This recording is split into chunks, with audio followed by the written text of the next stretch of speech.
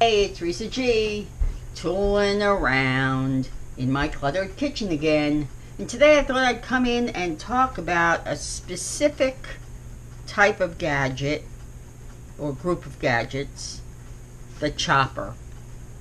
Hand choppers, Vidalia onion choppers.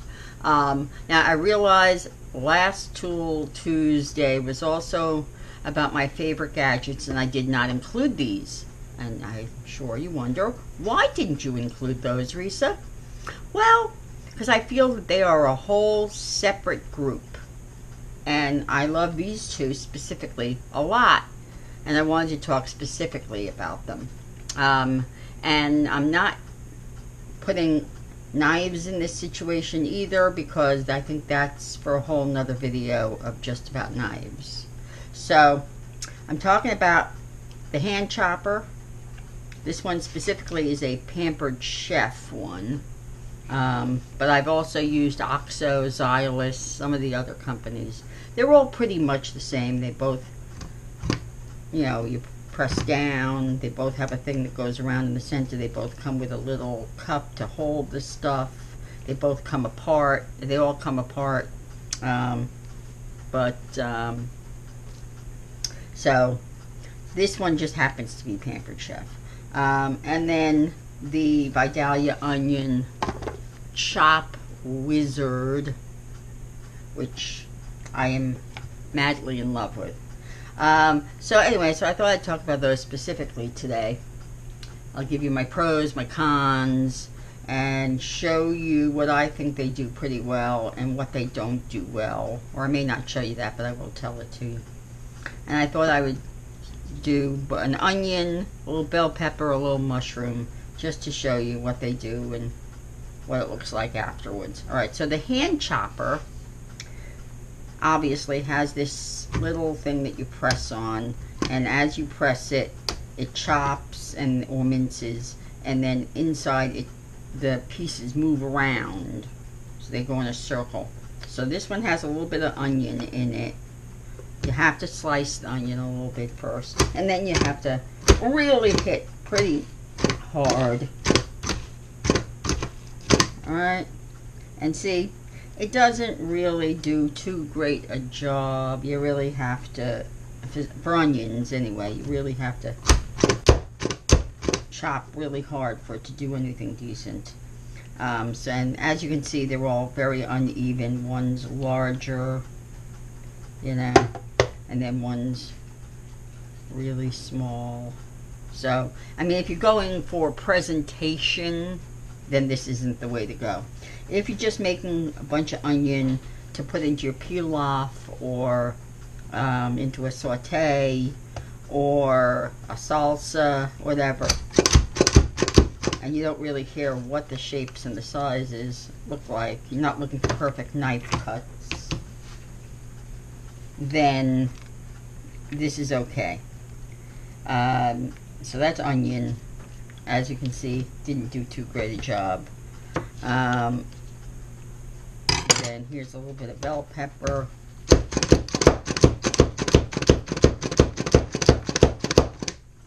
Same thing. Bigger pieces, itsy bitsy pieces. Not really, I mean, so if you just want something for, a couple of garlic cloves here and there, a little bit of onion for a recipe, whatever, then this is the way to go. Alright, as you can tell, that to me is a con. Two different sized pieces, whatever. Okay, so my pros, I would say it stores very easily. Alright, all the pieces go together. Alright, all the pieces go together, and they store very easily in my thing. It's good for jobs where you really don't care what the pieces look like. You don't care about even cooking, so you want them all evenly sized and shaped for cooking. If you're just making a salsa sauce, you're sauteing it down, and it's going to become mush anyway, and it doesn't matter what it looks like, then this is fine. It's great for small amounts, so like I use it mainly for chopping and mincing garlic, And then I put the cover back on if I'm doing it an hour or so before. That way it doesn't smell up the kitchen. That I like. It encases the smells really well. Alright, those are my pros. Cons, obviously it doesn't make even cuts. That matters. It doesn't cut things with slimy outsides very well. So if you're going to put the pepper in, you put it in upside down. That way it gets the surface, and the surface is a little bit rougher, and so it'll cut it a little better. The other side is a little shinier and softer.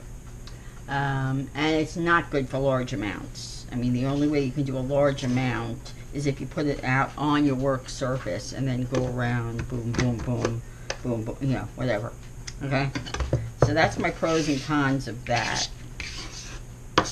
Okay, now, the Vidalia Chop Wizard Pro is another story altogether. And I like it a lot for many reasons. First of all, it comes with 3 shapes and sizes of cutters. This one is a 1/2 inch, there's a 1/4 inch, and then there's one that looks more like a julienne or a stick shape. It does a really good job of onions, but you gotta slice the onion down a little bit for it to do it. Alright, so you put it in, you press where it says push, right, boom, and it goes in. Alright, it holds up to 4 cups, which is wonderful. So if you're doing a large amount of prep work, like you do once a week prep work for all your recipes, which I used to do and really should go back to doing again, that's wonderful because it all goes in and you can keep it in there at room temperature, and that's terrific. You have it all in one spot. You can even like carry it to different work surfaces, and it holds a lot. That's alright, so it stores these. It also stores very easily. It comes in this box with all the pieces, and so it stores very easily. It's good for jobs where alright, it's good for large amounts, for a large job, but you can also just do a little bit, and it does a little bit just fine. But then you can also, plus it does other vegetables really well. Okay, I do all kinds of vegetables in it. Now, obviously, I didn't do that amount very well, but it does. If you're doing large amounts, it does go down. Especially if you put a couple of pieces on top of each other, it goes down into the thing. That's that. It's very easy to clean up the larger vegetables and the harder vegetables. Not so much with onions or garlic, where it gets like stuck into these little corners. But if you soak it in warm water, everything comes off very easily. And when you chop smelly things like garlic or onions, and you're doing it ahead of time, you can just close it and it encases the smell really well. As I said, my con, it's hard to clean onions. They get stuck, the skin gets stuck underneath here. See, it gets stuck underneath here, and it gets stuck in the corners. Same thing with garlic, it gets stuck in there. And some folks, I've read complaints that this part breaks on them after a while. I've had this about 6 months. Nothing's broken. And I really like it because I like to do large amounts at one time and package them out for each recipe. And that way, later on in the day, when I'm tired and I really don't feel like cooking, everything's already prepped. All I have to do is take it out of the refrigerator and cook it up. I don't have to do any chopping, which means I don't have to make more mess. I like that a lot. And it does, as I said, it stores 4 cups, which is terrific. So those are my two choppers, and why I like them so much. And I guess I have no more to say about that. So if you have any other choppers or gadgets that you prefer, you can tell me about them in the comments below. I'd love to hear from you. And if you want to see more videos like this, like and subscribe. Don't forget to click that little bell to get notifications of all my new videos. And thanks for sitting down at the table in my cluttered kitchen to watch me chop, chop, chop. And I'll see you again soon. Bye.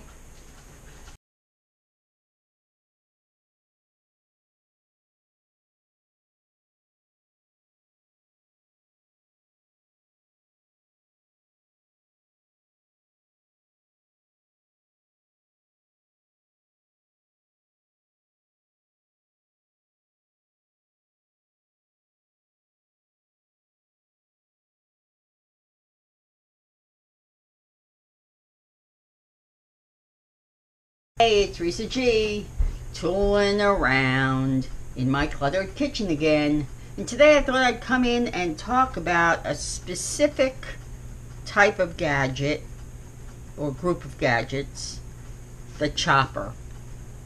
Hand choppers, Vidalia onion choppers.